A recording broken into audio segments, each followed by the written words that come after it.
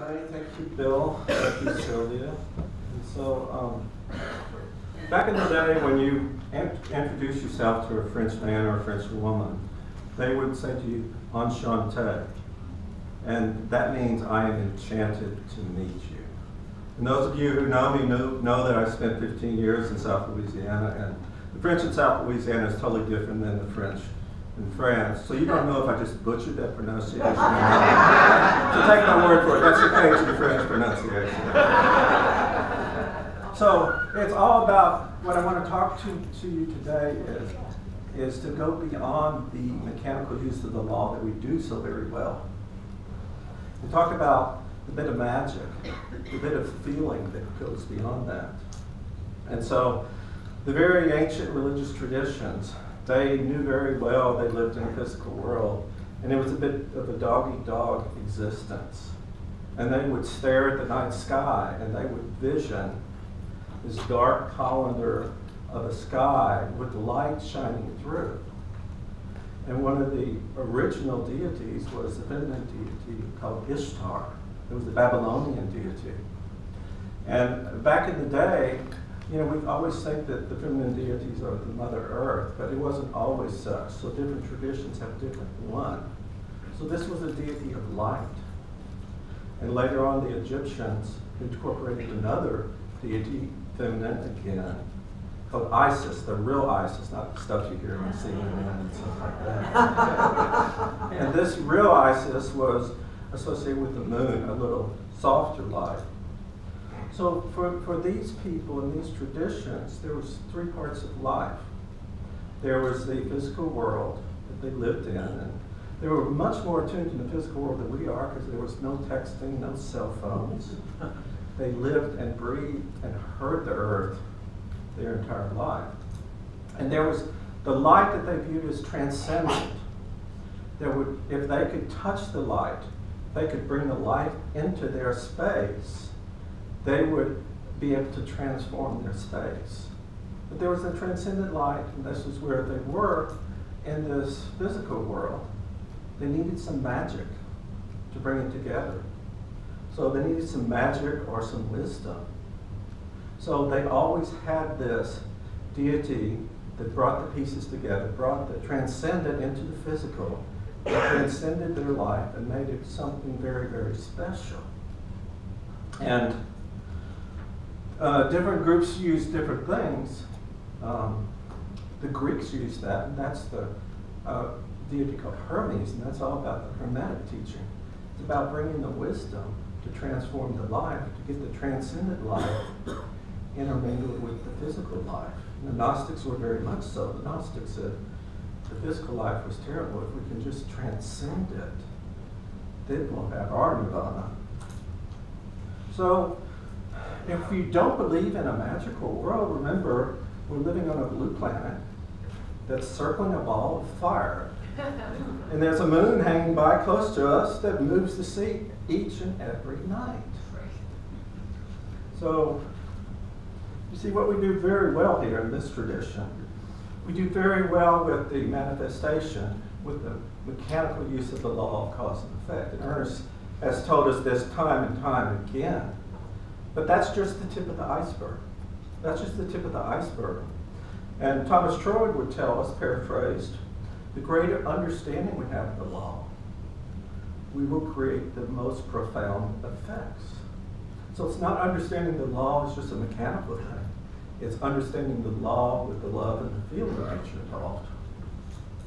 And Ernest Holmes told us the same thing.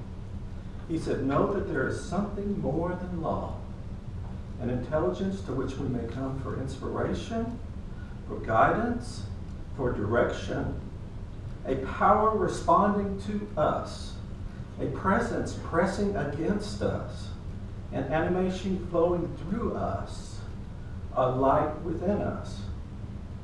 So we get to that special feeling where we're doing the treatment, and we get to the point where we absolutely know that we know, we have this feeling, we know the truth, we know we are the truth, and you could cut that feeling with a knife. It's not just reading the words out of a science mind textbook anymore. It's knowing the truth and speaking your truth and speaking your truth with authority. You see, we got to get beyond the physical law. And the best way to get beyond the physical law is to create your own spiritual practice. And the key to that is creating that special relationship of you, of who you are, with the oneness of spirit.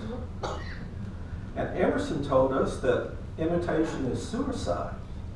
So I'm going to share some of my experiences, but my advice to you is don't go do what a minister told you to do if it doesn't work. Don't go do what a practitioner tells you to do if it doesn't work. Go find something that works for you.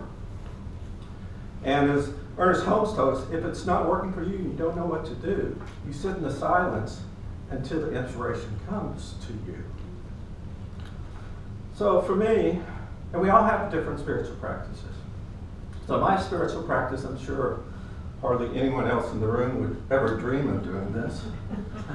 So my spiritual practice happens at the beach at night.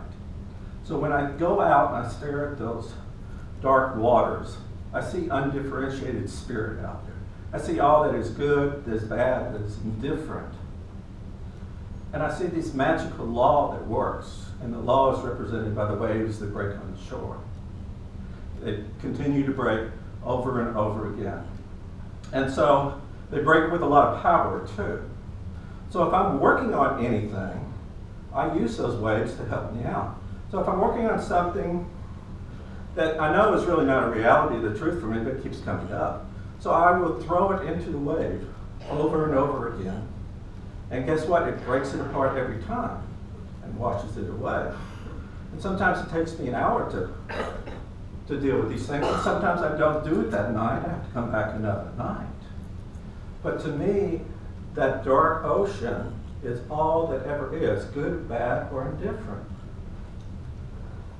And over staring at the ocean, I have a certain wave that I recognize. It's called a doubt-removing wave. So the way this doubt-removing wave looks, you see way out there, it's breaking on that side. You see it's breaking out there. Even though I've gotten older and I'm at night, I don't see quite as much. In the middle, I can see this dark swell. And I know that there's not a doubt in the world that that wave will not break.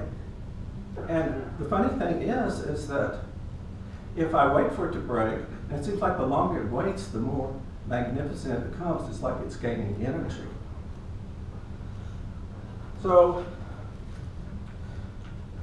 the other part of your spiritual practice is to stop seeing yourself as different. And so my analogy I have for that is you can be riding the crest of the wave, but the moment you see yourself as different, attached, or special, the wave has no power without the rest of consciousness, without the rest of your community around.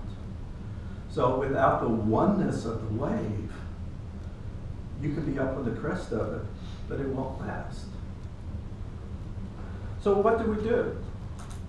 We get in this wonderful sense of community, and we start to understand ourselves. And that's why the classes here are so good. We get with others, and we share their peak experiences. We revel and celebrate with them.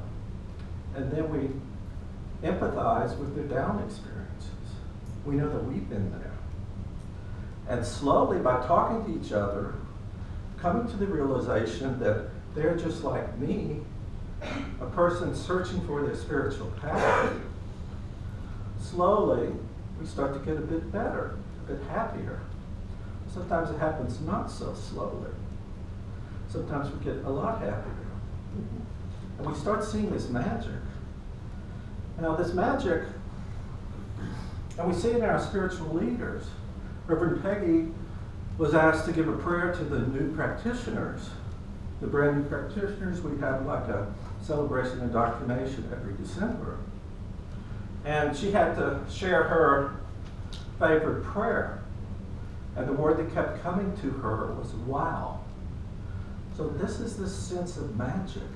This is this sense of knowing the law at a different level. So we come and we start feeling good. We start getting this key to our happiness. So we start to resonate with people like Ralph Waldo Trine, For those of you who don't know Ralph Waldo Trine, there's a great book called In Tune with the Infinite. It was written in 1907, and this is one of the books that Ernest read while he was putting together this great philosophy. So you've heard Reverend Josh say he has books he can just open to any page and it's meaningful. Well, that's my book. So if, I take 5 minutes break from work with my Kindle and I open that book.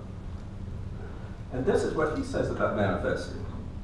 He says, is it better to have material possessions or to come into the knowledge of such laws and forces that every need will be supplied in good time, to know that no good thing shall be withheld, to know that we have it in our power to make the supply always equal to the demand.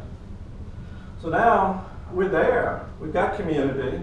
We've got it figured out. We've got great spiritual leaders here.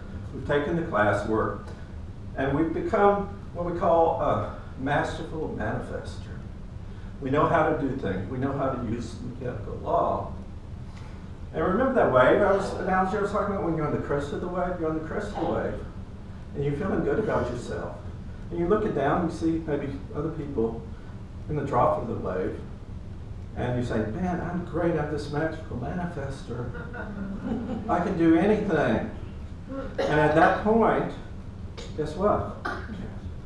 You fall down, now you're in the trough. Now you're in the trough, it's dark, it's cold. It's not like riding on the crest anymore. And you lose your key to happiness, you lose. So what do? It's cold down here, it's dark, this is like the shadow space. But you go back up to the light. Now this is your community, you go back up, go see your friends. What do they tell you to do? Oh, do your treatment and do your affirmation. Do these affirmations, they work for me, you gotta do them 1,000 times. It's a mechanical law, it'll work, and you do it over and over and over again. But you don't feel any better. Yeah? You go see Reverend Peggy or Reverend Josh, and they absolutely tell you the truth, but tell you that it's up to you, that they can't do it unless you participate. But your heart's just hurting. You don't know what to do. It's still not working. Your key to happiness is down there, and no one's helping you with it because you want someone else to go do it for you. And no one will do that. Or isn't that cruel of them? So for me, I use some of my favorite teachers from the early New Thought period. So the first one will be Judge Thomas Strode. He'll come and talk to me, and he'll say like 5 or 6 jumbled, run-on sentences. But after years of study, I can understand what he's saying. And he says, listen to me this time. I'm not going to give you any highfalutin way of using the law and logic. That's not going to fix it this time. Remember I told you the universal mind had a feminine aspect to it?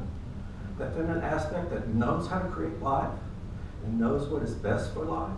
And it will whisper to the logical part of the mind, and it will get you where you're going. And you start to feel a little better. And then the other person that comes to me is Ralph Waldo Emerson. Now, he's a brilliant man, but typically when he comes and visits me, he's mad. He's really mad now.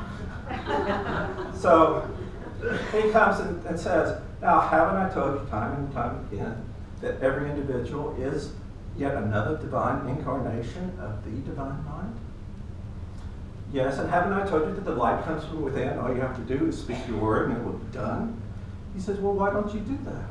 He says, do I have to give you yet another copy of my essay, Self-Reliance? You read it, you taught class, so you still don't get it, do you? So, all of a sudden, the tough love takes effect. And you realize what you need to do. You realize you need to get out of the light, your light from your community, and you need to go down and get your key to happiness. And the funny thing happens when you go down. Guess what? The light came with you. It was within you the entire time. And you pick up your key, then you're blessed again.